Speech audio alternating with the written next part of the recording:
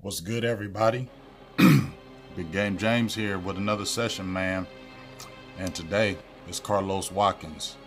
Now, first thing I want to say is, I didn't even throw Carlos Watkins in the equation. I just looked over him.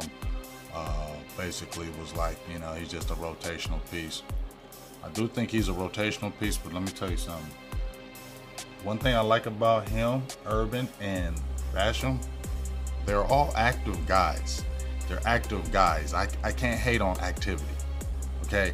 You may not be the greatest, like the top tier, like dog out there for a defensive tackle or a player, but if you have a motor, and they said he had an inconsistent motor in college, but from what I see, he has a pretty consistent motor. And then when I looked at his rating in Pro Football Focus and how he was lowly rated, I look at their scheme. To me, he's undersized playing right there. He's in the middle playing that 0 and that 1 tech. He's undersized at his size, but he's active. He plays hard. He has good instincts. He has very good instincts down along the line of scrimmage. He's able to see that running back. Once he engages with that offensive lineman, he's able to put his hands out and be able to watch where that running back is going and move that offensive lineman to get to that running back. He is very good at that. He is very, very instinctual with that. I think that's very good about him. He is undersized in that scheme in the Texans, but I don't think in the 4-3 it's going to be different. But I know I'm talking a lot, but I didn't mean to disrespect you, Carlos Watkins. You from what I see, you're a motor player. It looks pretty consistent, and I do like that about you. Let's go ahead and look at some tape. And you can look at him coming down the line of scrimmage. Bam! Blowing it up. Let's see it right here. Playing that 1. Boom. Slides down that line of scrimmage. Makes that play on Derrick Henry. Back in the back. Let's see some more Carlos Watkins. Let's see what you're going to do, big dog.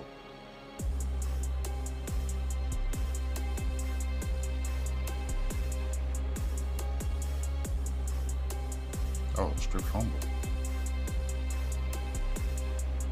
Had to strip fumble on that last play. I think he gets the sack on this play. Let's check it out.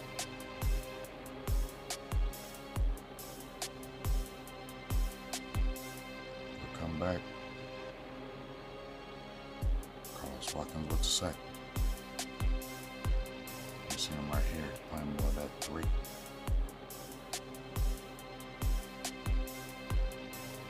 He's not really a good pass rusher to me, but I think he's good in that run game.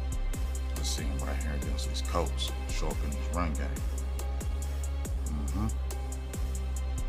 Colts got a good offensive line too.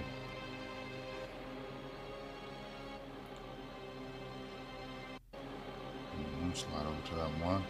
Playing stout. I like it. This is the main thing I want to see right here. Showing up in this run game. Tired of getting killed in this run game. Look at that. He's good. He's very instinctual. That's what I like about him. Very instinctual down the long line of scrimmage. See that? I like those instincts. He was in that Bears backfield all game. Watch right here.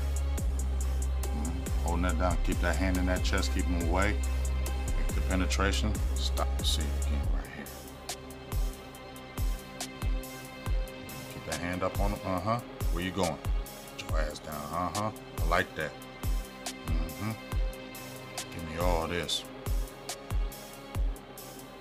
No yards, dog. No yards. That's what I want to see. No yards.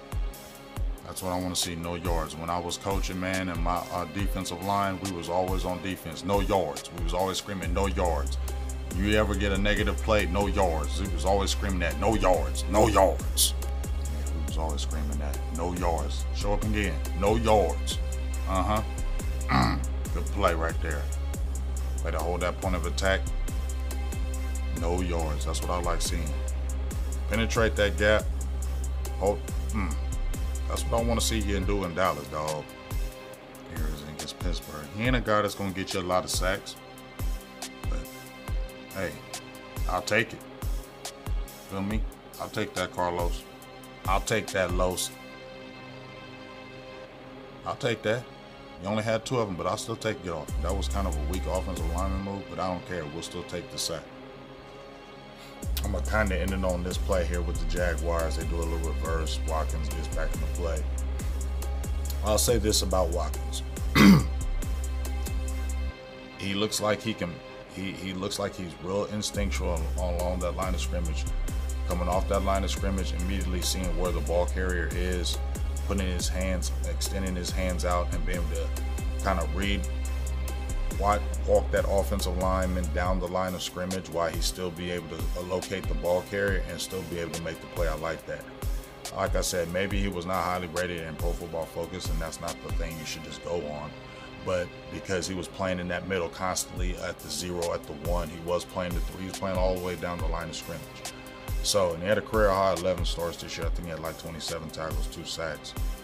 I think he's a rotational player still, but a good rotational player if you're talking about effort, energy, and somebody who's going to look like he's going to play. I want to play every down. Definitely want to get more guys in the building, especially with this draft. Hopefully you get some guys in this draft that are really going to be dynamic, and this guy can be a piece. Because when those rotational pieces get the dynamic pieces around them, they're better. When they're the main guys, their flaws and their warts show. So hopefully the Cowboys continue to get these dogs and have these guys like the Brent Urbans and the Carlos Watkins and the Terrell Bashams, who are role players but can play really good roles in the team when they have dogs on the team. So hopefully, Gallimore continues to rise, Tristan Hill continues to rise, and hopefully they hit in this draft, because that's going to be ultra important, because they're still lacking in this middle. And to me, these guys are role players and aren't upper echelon guys.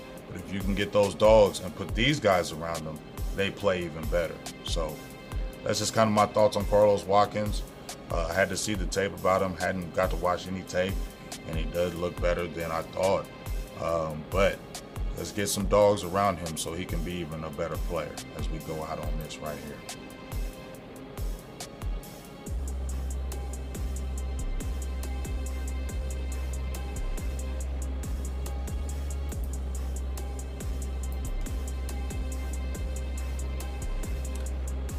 Another session. Coach J Film Day, if we want to say it. Big Game James, Severn Blue Nation. I'm out.